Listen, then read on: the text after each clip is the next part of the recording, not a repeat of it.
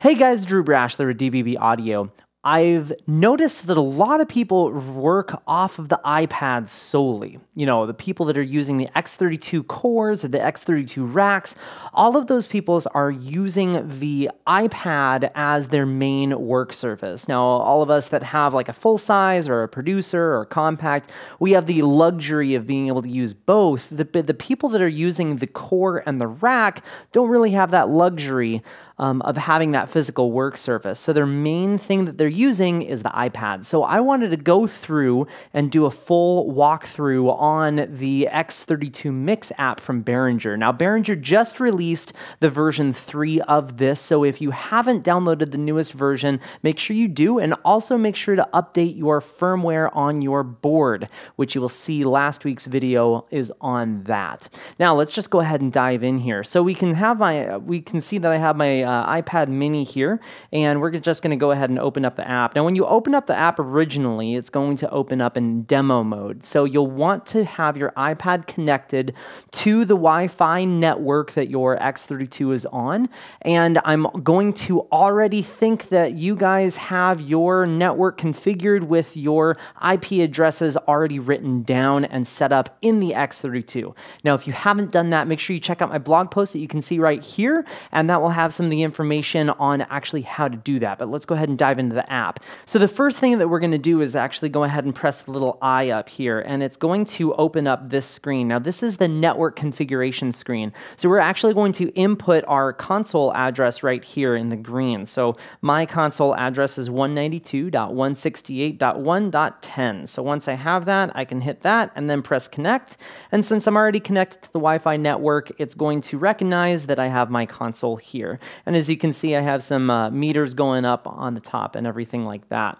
Now, this is the full work surface, and the thing that we're going to be going through today is the Home tab. Now, the Home tab is going to be where you're going to be doing all of your mixing from, and the thing that I love the most about this is it's multi-touch sensitive. So you can use all your fingers at the same time and be able to adjust all the faders at the same time. So let's go ahead and just give you a quick walkthrough of this. So we can see here up at the top that we have our home, detail, effects, scenes, meters, recorder, routing, monitor, and the setup button. So basically to go through these, all we have to do is just click between them and it will go to the next thing. Effects, we have scenes, and so we're going to jump back into the home. Now we can see that we have 8 faders here. Now the 8 faders are configured by what you have selected up here. So we can have channels 1 through 32, auxes, effects returns, buses, and our matrix section in the mains, and then also our DCAs. So we can see that when we click on one of these boxes, it pulls up all of the faders here. Now the other cool thing is, like I was saying, that this is touch sensitive with multi-touch. So we can take our 3 fingers here and turn up all 3 of these and adjust them. Now one thing is that we can't just touch on the actual fader and expect it to snap there. You actually have to go touch the physical fader and raise it up or down. The next thing that we're going to see here is sends on fader. Now, those people that are going to be running monitor mixes, this is going to be very, very useful for. So when you click sends on fader, we can see that we have all of our mix buses right here. So 1 all the way through 16. So if we click on 1 and say this is monitor number 1, and you were wanting more electric guitar, you can just go ahead and turn it up. Or more acoustic guitar, we can turn that up. And so this is going to be how you're going to do all of your monitor mixing. And you can also have one of your iPads up on the stage for your musicians to be able to select the monitor that they're in and turn things up or down. The next thing that we have here is auto mixing. Now, auto mixing is a new feature that Behringer released, which is on channels 1 through 8. Now, there's 2 auto mix groups. There's an X and a Y, which we can see right here, X and Y. And basically, if we configure one of the channels to be in one of the groups, to enable the auto mixing, all we have to do is just press X or Y, and you can select both of them at the same time. And so I will go ahead and cover that in a different video. Mute groups is going to be the next thing that we have here. So if we were wanting to set up our mute groups and mute all of the channels at once, we could go ahead and press mute group 1 or whichever one that we want to have selected. Now to edit these, all we have to do is click the edit button, and then we can click on the group that we want to assign to, and I'm just going to assign channels 1 through 16 here. And once we're done with that, we're going to go ahead and hit the close button. And now when I hit the edit button again, if I press that, it will mute all the channels that I have associated with that group. Now, if you do end up having this sitting here, if you press mute, it'll just pull this up. So we want to make sure that once we're done editing the mute group, that you do hit the edit button. The next thing we have down here is show solos. This basically is going to be very beneficial if your front of house engineer has a wireless in-ear pack that he has with him that you can connect into the back of the console via the control room outputs.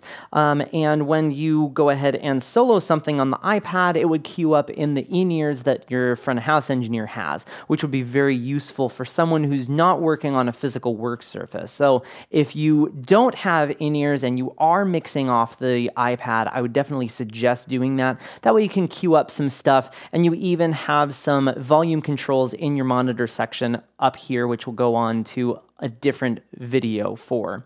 So we're going to go ahead and undo the solo and turn that off. Lastly, we have lock mutes. Now this is going to be a very beneficial button when you're actually doing your live show and you don't want to accidentally reach for a fader and accidentally hit the mute button instead. Now there is a very big difference between hitting the fader and the mute button, but just in case, we can go ahead and lock the mutes. Now once you do have the mutes locked, it is only locked on the iPad that you are currently mixing on. I can actually go to the board and still mute things, as you can see right here. Now, also, other iPads that are running the app will also have their own lock mute button, and that is going to be independent for that app alone on that iPad. So if you want to lock all the mutes, you can't. But one thing, if you do have channels muted and you press lock mutes, you won't be able to unmute them, hence the lock mutes. So just make sure that if you do lock the mutes, you aren't going to be trying to actually mute them. And you will also notice that when we have lock mutes, our mute groups are disabled. So that is a really quick walkthrough of the Home tab. The next video that we're going to be talking about is going to be in the Detail tab. So make sure you watch next week and see the Detail tab. Thank you so much.